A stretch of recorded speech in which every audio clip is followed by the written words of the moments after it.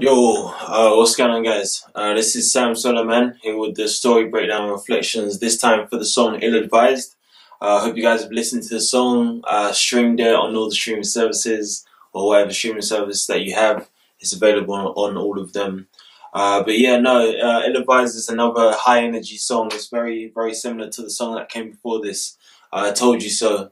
And yeah, it kind of reflects the feelings that I was feeling, that same energy that I had,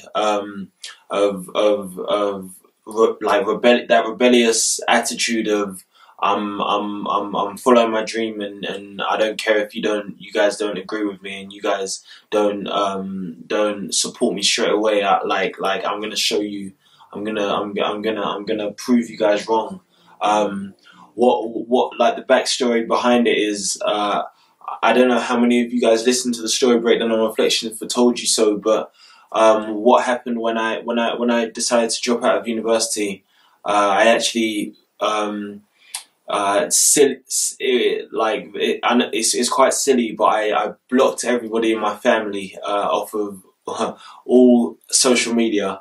Or not all social media, all WhatsApp, all of their messages as well, because I had all of this confidence to drop to that gave me the confidence to drop out of university and actually apply what I was reading in the books that I was reading, like especially the creativity follows commitment, and burn the boats pretty much with in terms of university, but my family wouldn't see that, and understandably my family wouldn't see that. I was on a first class in engineering, and I was right near the end, and I was about to graduate, and I had a job lined up, and I had a mentor and everything like that. So it really didn't really make sense. It didn't really make logical sense in terms of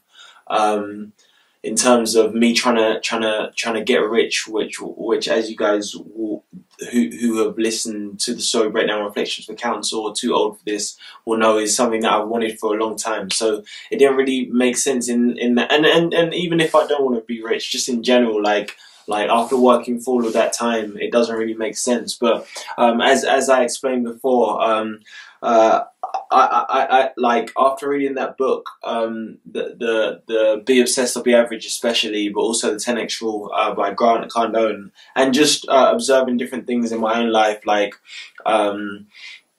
like me being able to expand my work ethic and find possibilities much more when I was forced to cram in like for exams or something like that. I genuinely believe that phrase, creativity follows commitment, and dropping out of university just was something that I could feel in my soul. Like I said in the Told You So song, that was the right thing to do. But understandably, my family didn't really understand that. So what was happening was my family were calling me, different people in my family, my very close family were calling me, and then I'd explain to them all these reasons that I'm saying now. That for you, the person who's watching this, whoever's watching this, might think it is a little bit loony. But I was explaining all my thought process, and the more I would argue, it wasn't it wasn't like a combative thing. It was like a genuine fear, like that was starting to rise up in everybody in my family, because to them I seemed crazy. I seemed like I was having a meltdown, like I was going mad. Like I say in the song, where I'm like, oh, I'm mad now. I've gone mad now. I really need to stop getting facts from the crack house, consuming books, trying to open up my mind. Like I was reading these books, and I was trying to. If I'm being completely honest, I think I obviously I had a massive ego, as I explain the root of it from like the no games and that kind of stuff. It kind of shielded me. It kind of shielded me from different things, from being hurt and stuff like that. And and I think that massive ego manifested itself in the fact that I was I was reading all of these different success books, and since my family hadn't read the same books or achieved the same level of success as the people in the books that I was reading, I didn't really think I needed to. I didn't really think I kind of disregarded their advice in as opposed to these books that I was reading, and obviously, I mean, there's positives and negatives to reading these books and stuff like that. A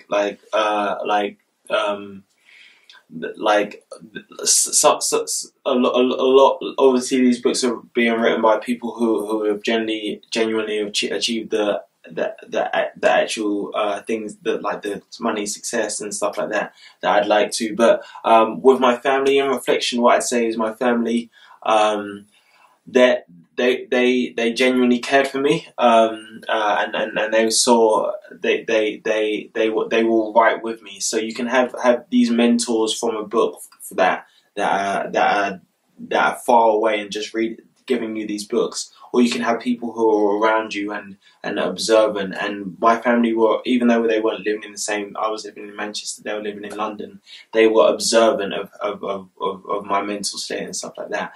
And yeah, like I I'll admit it now, it seemed like I was having a mental breakdown, like just the whole thing. Like maybe not dropping out of university, but the block in my family. And then also one thing that I spoke about, I think I spoke about this in the story Breakdown Reflections for Told You So. I went from Manchester through London to Leatherhead to the KBR, the internship that I did over the summer, that I speak about in the song Too Old for This. And I went through London, even though my family live in London, I didn't go home at all. And I had my family blocked. People, like my sister was reaching out to my friend to get in touch with me and stuff like that. And that was probably the most frightening day of my life that I've ever had in my life. Because here I am making this massive sacrifice.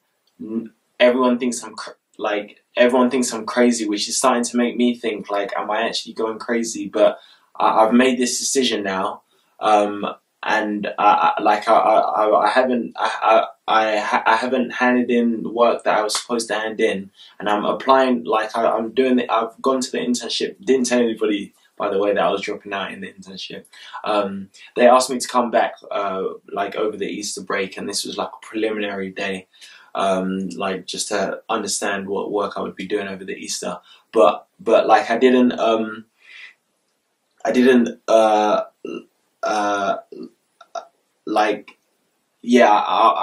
know what I was gonna do in general. I was applying for so many jobs. That was probably the scariest day of my life. And every time someone would get through to me, I would have these arguments and no one would seem to get it, and that's where the emotion for ill-advised came out. It's I speak about it. It's like, why do you not believe that success can be achieved? And I don't have to sleep to see my dreams, and I can honestly be everything I want to be. These are things that I wanted to say to my family, I wanted to say to everybody, but I couldn't say because of, obviously, this is seniority is a big thing in Nigeria, and especially African, not African, especially all families that I see, I kind of see the seniority thing, but especially African families and Nigerian families. So I couldn't really be rude and say these things like, you guys don't understand. You guys are operating on the wrong information. You guys are ill-advised. Yes, that's where it was coming from. And it was like, it was just that kind of energy was stopping me from breaking down and like taking the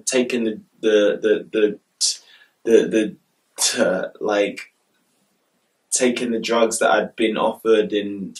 After speaking to some people, like I actually went to, so I haven't actually spoken about this yet, but during that period of time, I actually went to a counsellor and stuff like that. When I initially said that I was going to drop out of university, and this is what I speak about this in the song "Grab It." If you guys are interested in listening to that song, you can find it on SoundCloud. Yes, the first song on my SoundCloud. And I say thought seeing a doctor would help, but she just said eat these pills. But I was just very opposed to that. I don't really want to go into that too much, but like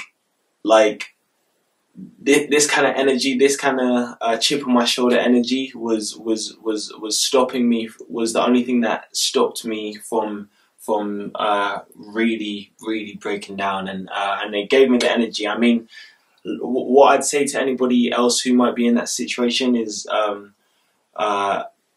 you definitely don't have to be extreme as I did, and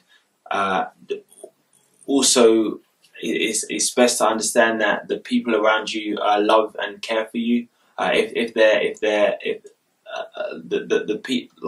they're genuinely trying to help, and with me, I know the people around me loved and cared for me, and blocking people was definitely unnecessary. But I will say though that with the people that love and care for you, they're automatically going to want they're not going to want you to take massive risks. They're going to be automatic. They're obviously going to be risk averse because they don't want anything bad to happen to you. But when you're reaching for big goals, you're going to have to take big risks and stuff like that. So it's a balance between being appreciative of the love and having people around you to catch you if you fall, but balancing that with the determination and the will to go it alone and break out and go and go for a vision that only you see. So I mean, you have to make that choice. But in my situation, I went away on this side and for a short period of time cut off everybody. It wasn't that long, by the way. Even though I didn't go home after that day when I went through to Leatherhead, through London to Leatherhead, I didn't know. It's not like I cut off my family for like a long period of time. It was just like maybe I don't think it was up to like a week, but that week and that day after making all these big decisions and being completely alone was like the most frightening time of my life. But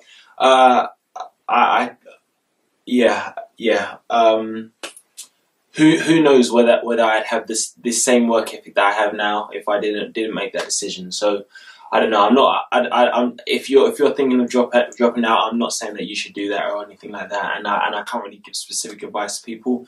But what I just reiterate what I said earlier is it's amazing to have people who love and care for you, and right now I'm mad appreciative of and I cherish it so much, but I still understand that the people around me who love and care for me, and the people around whoever's watching this who love and care for you are gonna want you to avoid risk because they want you to they don't want anything bad to happen to you.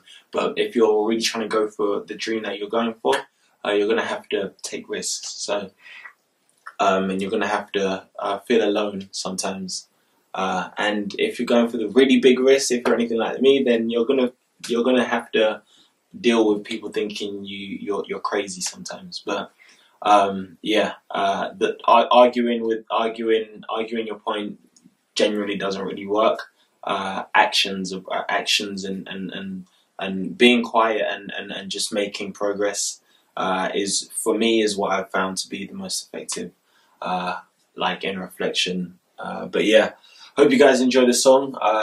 Look out for Dreamtime coming up next. I think you guys will like that song. That's a bit more light-hearted and a bit more happy. But I hope you guys have a great week. Thank you so much for listening to the song. It's out on all streaming services. Hit me up on Instagram if you'd like to chat further, or be down in the comments actually.